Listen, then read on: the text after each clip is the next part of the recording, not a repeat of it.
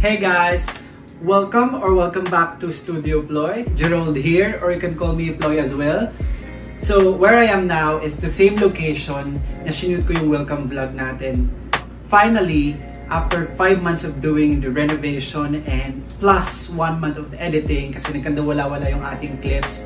So i-reveal na natin, makikita nyo na yung full unit makeover of the very first home improvement here in Studio Ploy.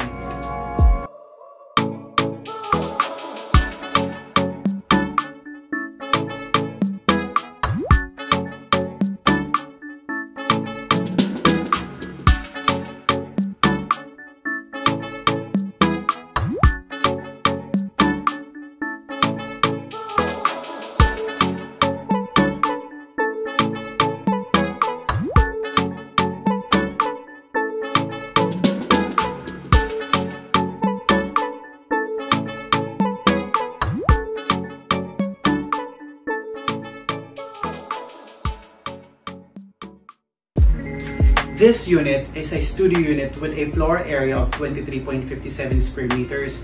So, it's a tiny studio unit na kinonvert natin into a 1-bedroom by putting this partition here. So, nung tinon-over ito, actually, standard finish na siya. So, ibig pong sabihin nito, painted na yung kanyang walls and ceilings, and meron na rin siyang tiles. Yung fixtures niya sa kitchen, kompleto na din, together with yung kanyang toilet and bath. So actually, it's livable na. All you need to do is just bring some appliances and furniture. And of course, your clothes, pwede na siyang tirahan. Pero syempre, wala tayong gagawin kung ginawa lang natin yon. So, i-upgrade natin yung unit, and ang theme natin is Scandinavian-Industrial. Kung mapapansin nyo, isa mga favorite feature ko sa unit na to is yung nasa likod ko, yung parang cement finish. It's a kind of paint of a certain brand. Ang tawag is wall art. Bali, parang mga 2 to 3 weeks ko siyang ginawa. Pero, sobrang ganda ng kanyang effect. Para very raw ang kanyang dating. So, parang actually, yan isang feature na industrial. So, since nag-start tayo ng renovation dito nung March, which is nung nag-start din yung lockdown, hindi tayo pwedeng kumuha ng mga tao. So, 90 to 95% po ng unit ito is ginawa ko siya. Of course, with a little help.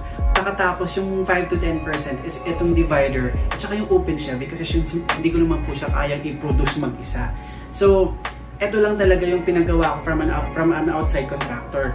So, everything else, literal kung ginawa natin siya for 5 months nga lang. Tapos, when it comes sa mga furnitures, hindi po tayo nagpagawa ng fit-outs kasi mahirap din tayong kumuha ng mga tao since delikado nga. Ang ginawa ko, nag-purchase tayo ng mga modular na mga furnitures na madali lang natin siyang ma-assemble. Madami na tayong mabibili ngayon dyan. And then, meron na tayong nakukuhanan ng IKEA dito sa Philippines. Meron nagbibenta ng mga ganyan sa IG or sa online. And then, papadeliver lang natin. So, most ng furnitures dito, actually 100% ng furnitures dito is modular. So, nung dineliver siya, inassemble lang natin siya.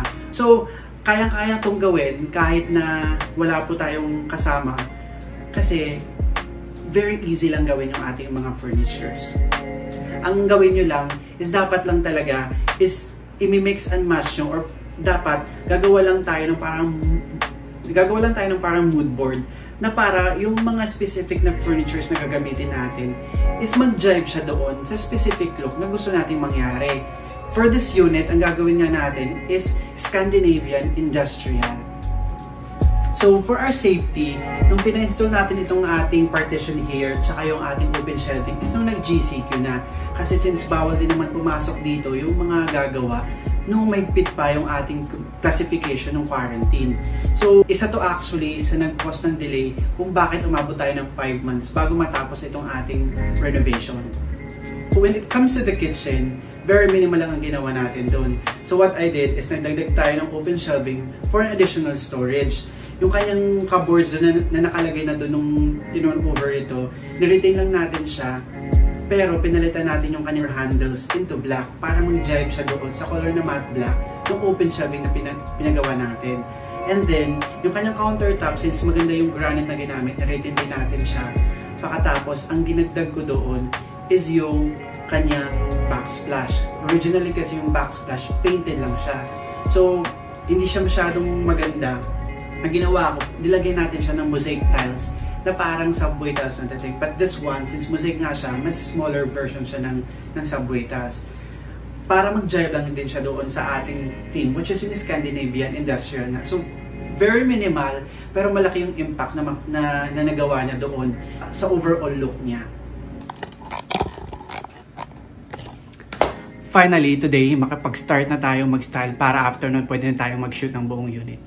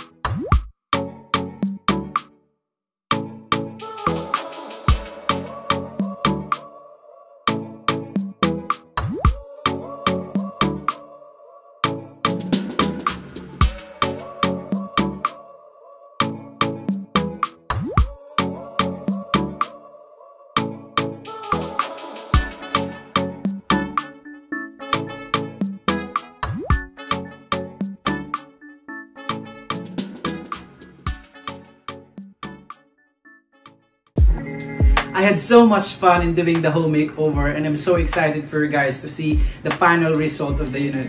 So, let's reveal the full transformation. Enjoy the walkthrough, guys!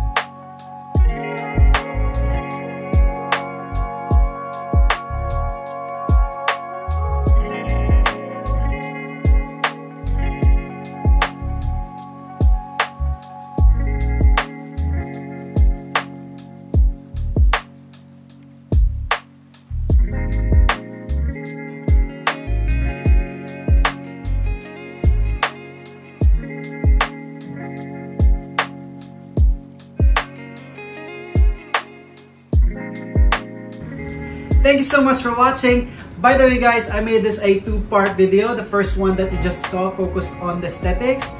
The second one, which will be posted by next week, will be focusing more on the function ng ating furnitures and accessories na ginamit.